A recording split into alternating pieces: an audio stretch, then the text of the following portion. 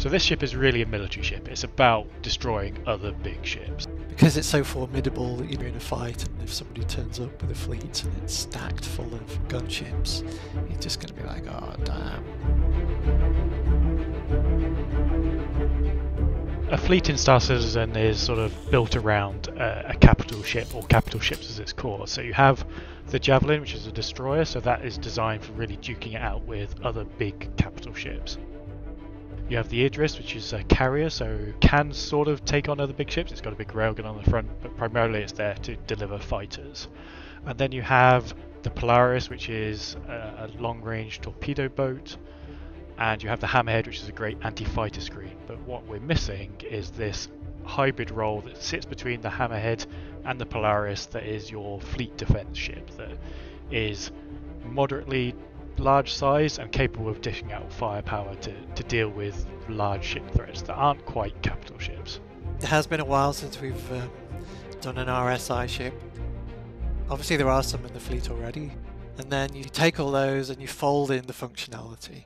When we were designing this ship, it was obviously built around the concept of having these large turrets, that you had a bridge on the front, but it sort of just felt like a Polaris with a turret on the top and the bottom. And for a ship of this style, having that bridge at the front didn't quite sit well with us, so we then tried alternates with a more traditional bridge, taking cues from the Bengal, and that definitely looked better, but then has the knock-on that the upper front turret has a blind spot behind, so we had to make sure that the rear turret could not have a blind spot there, and then deal with the point defense system turrets to help alleviate those spots. You want it to look aggressive, but you also want it to be unique. You want it to look like it's part of the family. When you see this ship, you know you're in trouble. That's what players are looking for. So originally the brief for the ship was a real skeleton crew of 4-man. So you had the pilot, the captain, and the 2 turret gunners. But as we developed the ship, it sort of felt a bit odd that such a small crew was operating such a relatively large ship. So the crew size for the ship is 6-man. That gives you a pilot, captain, 2 manned turret guns because the S7 twin turrets are manned, and then it leaves you with these 2 extra roles that are really flexible in terms of what you want them to do.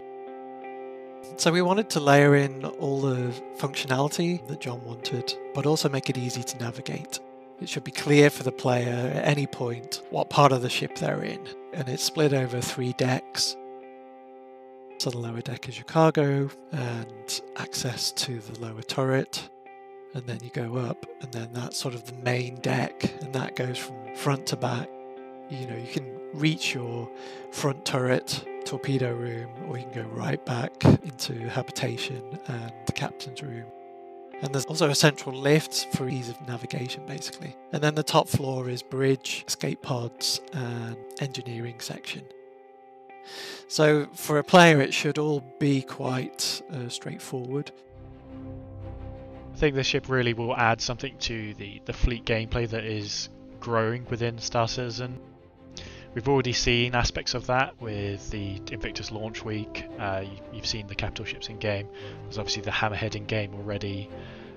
When this is in game, you'll also have much more of a rounded fleet to play with that will provide a great threat and deterrence to other players. The RSI Perseus is the latest concept offering available now on the robertspaceindustries.com website. And if you'd like to learn more, there's also a thread on Spectrum collecting questions ahead of a Q&A comlink that's coming in the next few days.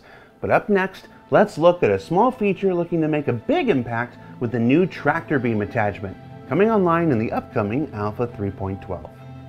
So the desire was to get tractor beams into Star Citizen. It's a sandbox game. We want something that can manipulate physics-enabled objects. You don't always want to carry everything with your hands. The best kind of like test ground for us was to start small and with the multi-tool. This was an attachment that we wanted to add for a while now. This attachment essentially is kind of graded to lift smaller objects, so cargo crates and such.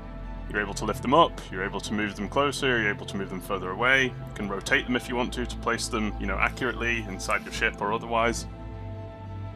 You can use them in gravity. Obviously, the higher the gravitational environment you're in, the heavier the object becomes and the more the multi-tool might struggle. At the moment, we're tuning it, but it's graded to lift up to about 250 kilograms, so most of the cargo crates on your ship, it should be possible to lift up.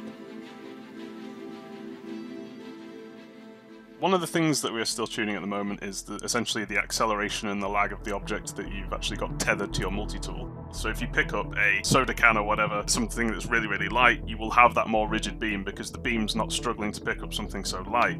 But if you pick up a really heavy crate that's like full of metals or something, you will start to see that lag and the beam will be more likely to bend and break. At the moment, what we've got right now is work in progress, but we're working on that right now to make it feel right. Everything we show on ISC is work in progress. Jared made me say that.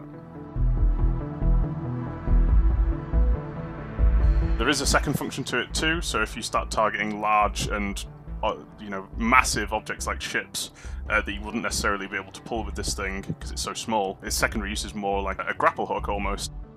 You essentially start pulling yourselves towards these massive objects in 0G faster than your EVA pack should be able to take you. It's the Spider-Man tool.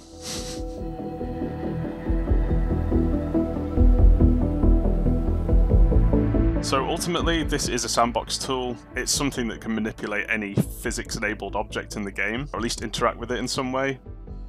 Really looking forward to see how people put this to use, because there's so many ways in which you can utilize it. There are some crazy things that we've seen internally at the moment, which sadly, some of those things we can't allow to go out because, it's going to break the game. But also there are some fun things that we've decided are okay to leave in there. So really, I'm very excited to see the videos coming out online of people using this thing, and I can't wait to see it in people's hands. So what did we learn this week? Well, we learned that between its menacing silhouette and massive turrets, the Perseus is meant to intimidate.